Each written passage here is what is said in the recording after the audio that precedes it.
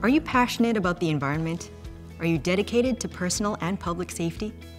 Do you have patience and good organization skills? If this sounds like you, don't waste this opportunity for a career as a hazardous waste management technologist. Hazardous waste management technologists collect samples for analysis and provide information, training, and advice on the proper packaging, handling, and disposal of toxic waste. They conduct inspections and waste audits, investigate environmental incidents, initiate enforcement procedures, and monitor and control the cleanup of contaminated land, water, and air. To help us inspect the details of this career, we talked to a hazardous waste management technologist working here in Alberta. Hi, my name is Brad, and I'm a hazardous waste management technologist. A hazardous waste management technologist is a person that can provide information and training on how to properly package, identify, and label hazardous waste. They also can perform site inspections or waste audits. And then we facilitate the removal, transport, and subsequent disposal of the contaminated waste from the sites that we monitor.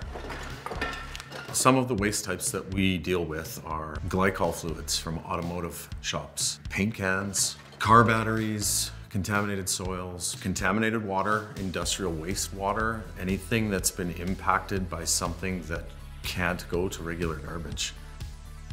A hazardous waste management technologist could work anywhere that produces waste. A refinery, an industrial machine shop, public works departments, or healthcare facilities. They might also work at environmental consulting and contracting firms, or other companies that generate hazardous waste, such as mining, manufacturing, or transportation.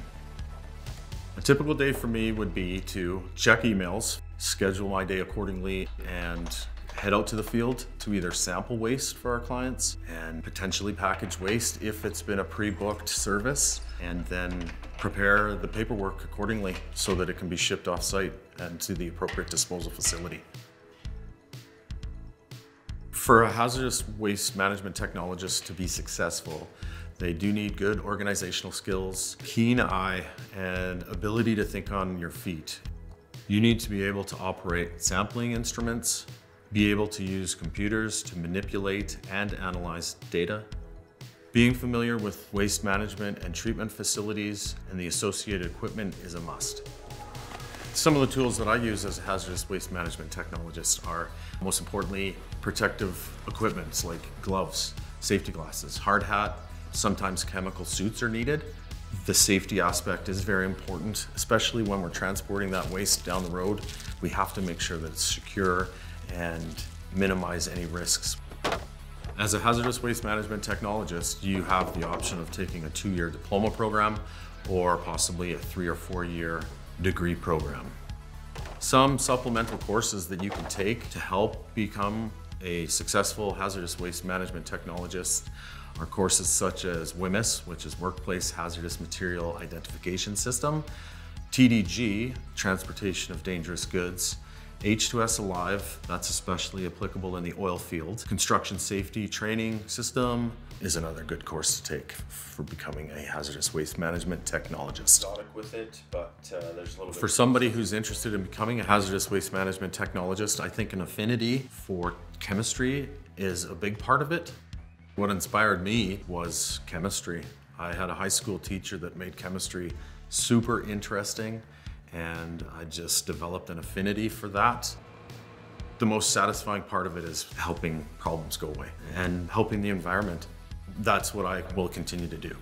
I could be doing a bulk fluid transfer one day, repacking a bunch of waste for a lab that's been shut down the next. That's what I love about being a hazardous waste technologist, is it's always changing.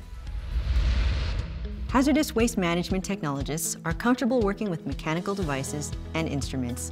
They need to keep up to date with current regulations, guidelines, and environmental legislation. If you want to be part of the solution, I'll hazard a guess that you'll find this career very rewarding. Find out more about this occupation, including training requirements and salary ranges, in the occupational profile on the ALICE website.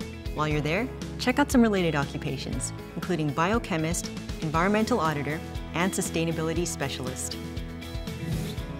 explore the possibilities, go to alice.alberta.ca.